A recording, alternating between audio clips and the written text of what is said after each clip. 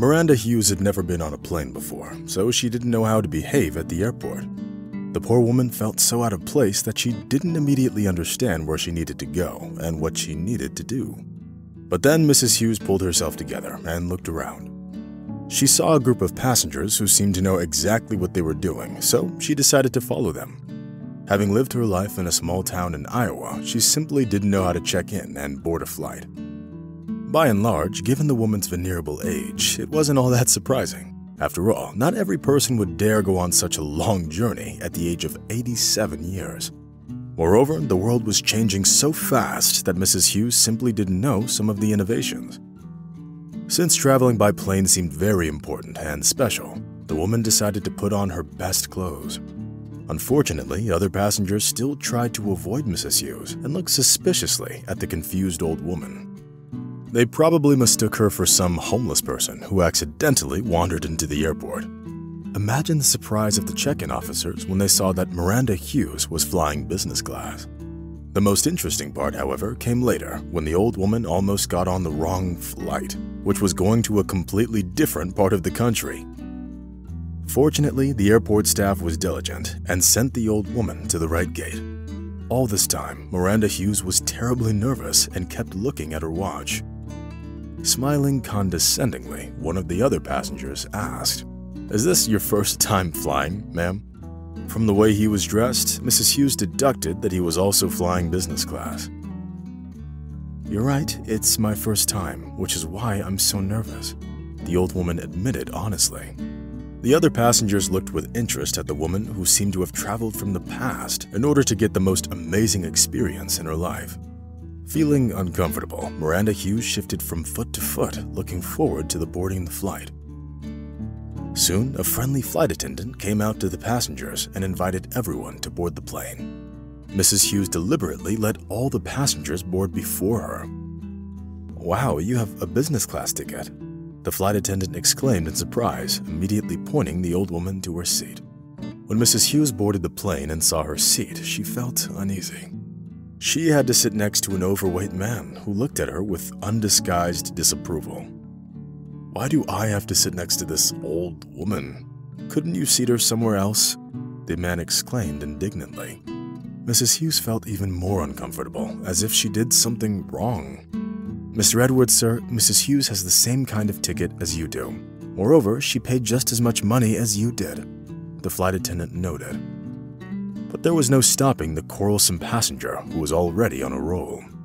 "I don't care what kind of ticket she has. I didn't pay so much money to sit next to some homeless woman. If I knew this would happen, I would have bought an economy class ticket," the man exclaimed. Still unsure whether she should take her seat or not, Mrs. Hughes watched anxiously as the flight attendant tried to calm her seatmate. The disgruntled passenger attracted the attention of all the other passengers on the plane, who couldn't help but get divided into two groups, one feeling sorry for Miranda Hughes and the other one for Mr. Edwards.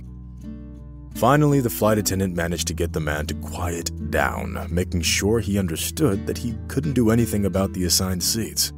"Mr. Edwards, be a gentleman and don't force a woman twice your age to stand in the aisle," the flight attendant added, which definitely tipped the scales in her favor.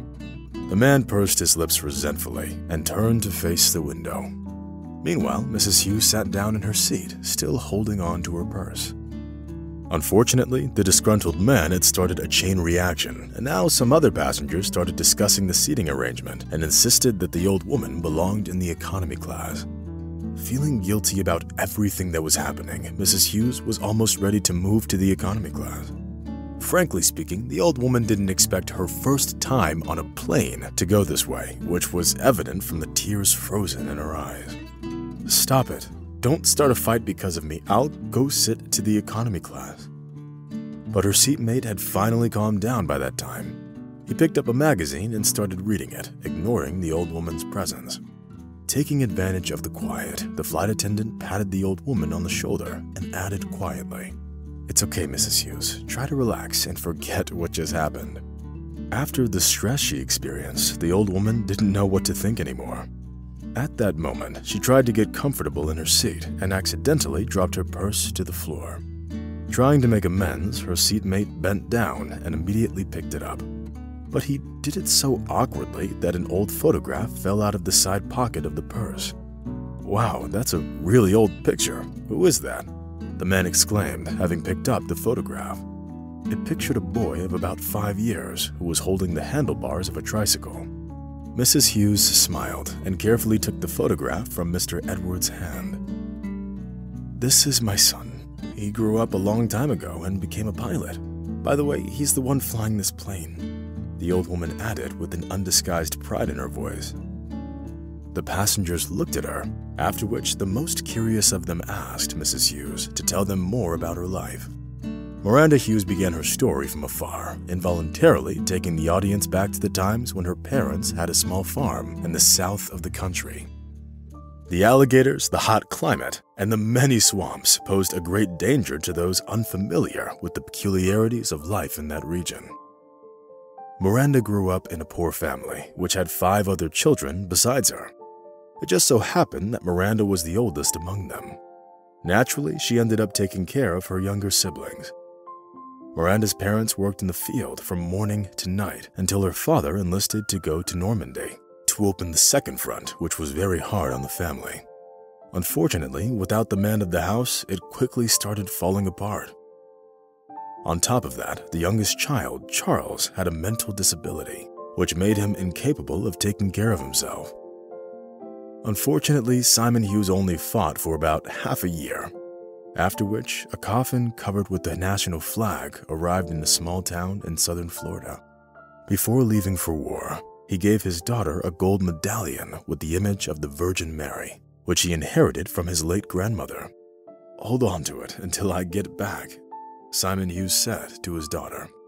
The man couldn't have known at the time that the countdown on his life had already started. Later, Miranda would keep the medallion together with her father's military awards, which he got for saving a fellow soldier on the battlefield at the cost of his own life. The loss of the breadwinner was a heavy blow to the family that was barely making ends meet as it was. After the death of her husband, Penelope Hughes seemed to have been replaced. She was never an outgoing woman, but when she became a widow, she virtually closed off from the entire world. Time flew by, making its own adjustments to the life of the family farmers. Miranda grew up and was working in the field more than anyone else. At the same time, she took care of her younger siblings, among whom Chris stood out in particular. Miranda needed to think about starting her own family, but instead she took on the burden of maintaining the farm that yielded less and less profit with each passing year. That was partly due to the severe droughts, which put the Hughes family below the poverty line. 3 of Penelope's other children moved to another state, determined to stay away from their crazy mother and sick brother. It was at that time that Miranda met her true love. She was 27 years old at the time and no longer believed that she would ever get to start her own family.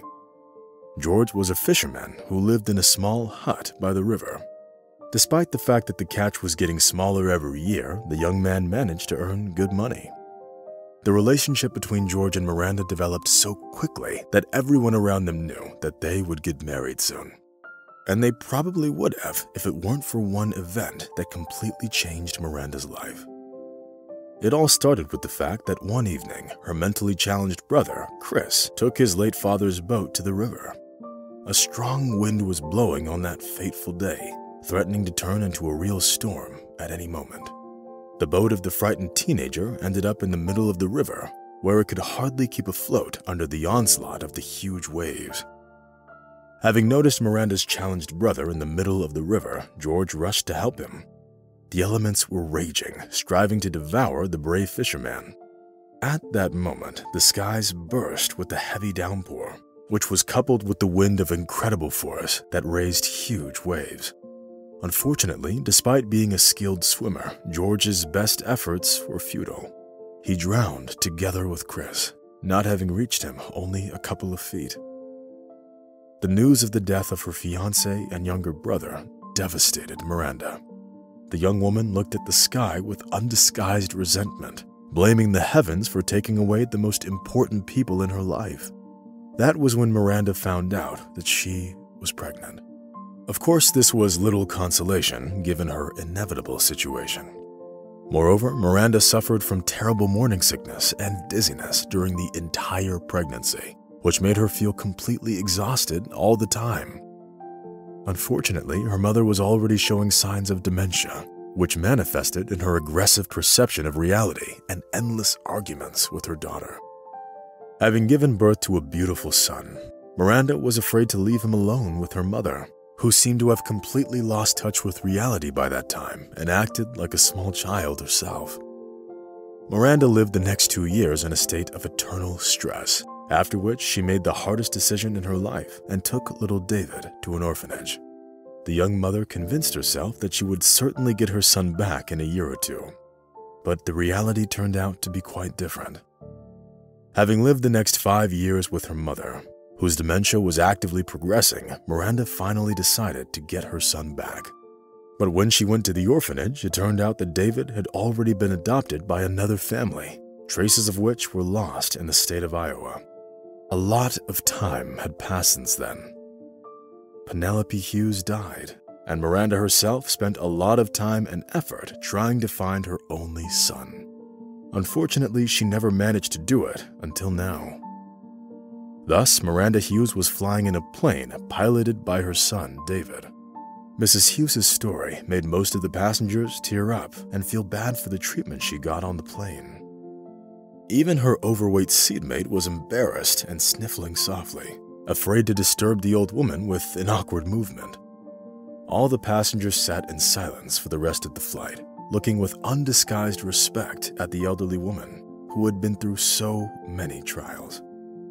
When the plane finally landed, Mrs. Hughes hugged her only son for the first time in years. "Here, your grandfather would have wanted you to have this.